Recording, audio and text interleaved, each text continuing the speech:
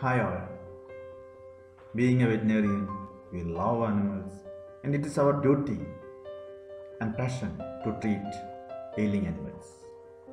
For any clinician, the first sign for diagnosis, first clue for the diagnosis is clinical signs. Interestingly, different infectious organisms exhibit different clinical signs in the animals. But sometimes same organism may exhibit different clinical signs. This is an interesting thing. And today we are going to learn about two clinical signs caused by a single organism, the Campylobacter. The clinical signs are reproductive form, which cause infertility, early embryonic death, and abortion. And another one is enteric form, which cause diarrhea.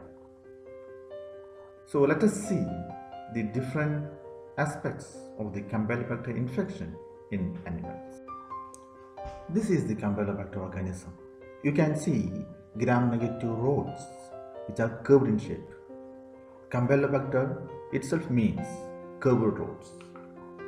This shape is otherwise known as seagull shape, and this is a normally inhabit in the gastrointestinal tract of many domestic animals and fowls. So as I told, there are two forms.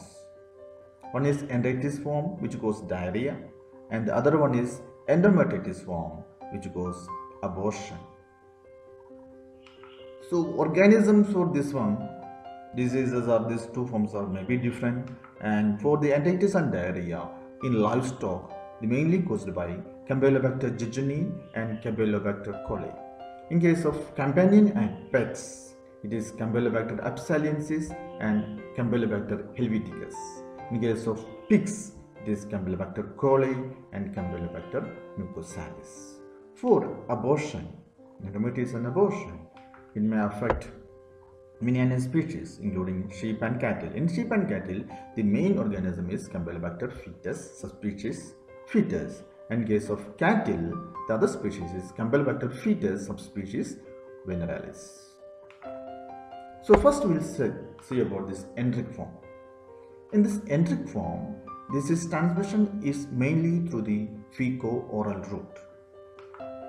So from the oral route, it gets into the stomach and pass the acidic barrier of the stomach and get into the intestine where it multiply, and inside the stomach you can see it traverses the epithelium, transcellular migration or pericellular migration or basolateral invasion, and it get attacked by our defense cells, either neutrophils or macrophages, and which will produce cytokines causing a cytokine storm, which will adversely affect these epithelial cells, causing apoptosis, ulceration, malabsorption, barrier defects, neutrophil invasion, and sometimes bloody diarrhea. So there will be diarrhea, bloody diarrhea, and again it will cause a source of contamination for other organisms, other animals. Clinical signs, sometimes there won't be any clinical sign, and sometimes there will be watery to mucoid diarrhea. The diarrhea may, after some time, it recover, but again relapse. Other than diarrhea, there will be abdominal cramping or pain, there will be lethargy, sometimes there will be fever. And lesions, you can see severe colitis or small lesion enteritis, sometimes hemorrhagic ulceration occur, the mesenteric lymph nodes become edematous. And histologically, you can see the sloughing of epithelial cells, the bacteria can be present, and there will be ulceration. That's about enteric form. And let us say about the venereal form. In this venereal form, the transmission is mainly by natural cervix. From the bull, the infection get into the cervix of this vaginal cervix of the cow, and other sources contaminated instruments used for artificial insemination, and even the contaminated semen is also another source of infection. So pathogenesis. In pathogenesis, either with the natural service or with contaminated air equipment, an organism get into the uterus, first get into the cervix where it multiply, get into uterus, cause endometritis, get into the oviduct, cause salpingitis. So in the oviduct salpingitis, the embryo may not be able to survive the causing early embryonic death. So animal will be coming to the heat after some time, after a little bit gap, and there won't be any conception. Of course, there will be conception will be there, but problem is that attachment will not occur and embryo may die in the early stages. And finally, it may cause, sometimes if it is able to attach, there can be abortion by infection of cotyledons. The clinical signs of venereal forms will be, in case of cow, first, as I told earlier, there will be poor reproductive performance. There will be infertility will be there, just because of early embryonic mortality. And if there is no embryonic mortality in the early stage, there can be abortion because of placentitis. Abortion usually occur by 4 to 6 months of pregnancy in cattle and last 6 weeks of pregnancy in ewes. But fortunately, it is a self-limiting disease.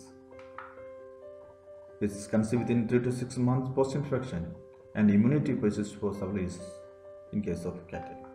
In case of bulls, the story is entirely different. It is asymptomatic and do not produce any clinical signs. The semen produced will be normal because the bacteria colonize only on the prepuce, not getting inside the testicle. It will be there only in the prepuce.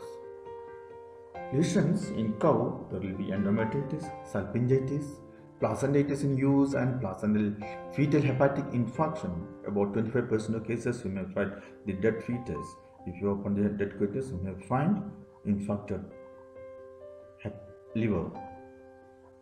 In case of bulls, as I told earlier, there won't be any lesion. Diagnosis of Campylobacteriosis. Whether it is endemic form or venereal form, all bacteria, the golden standard for diagnosis is bacterial culture. We can go for bacterial culture or fluorescent antibody testing of propucial sheath washing in case of bulls, and in case of cows, we can go for vaginal culture, that too immediately after abortion or infection. The culture is a little bit difficult, and other methods are ELISA or its agglutination test. The agglutination test is also known as vaginal mucosal agglutination technique. VELISA is better than VMAT. The other one is PCR. And that's all about the diagnosis. And treatment, of course, we can go for antibiotic and all, but usually management collection is better. Treatment is not usually practiced. Management collection like removal of this infected bull, going for artificial insemination instead of natural service, are the management corrections. So these are about this Campylobacter infections. Thank you all. Have a nice day.